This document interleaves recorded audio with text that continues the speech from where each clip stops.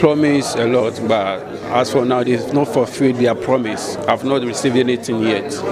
I discussed this with my coach, and he told me that he went ahead and asked, and they said they are working things out towards it. So, in my own heart, to be principal, I want to earn better results, so that God Almighty Himself to award me. I'm not expecting anything from when it comes. It's good, but when it doesn't come, I'm okay with it. I want to move ahead to win and achieve better than what I've achieved. I've started training serious towards the Olympics game to achieve a better result.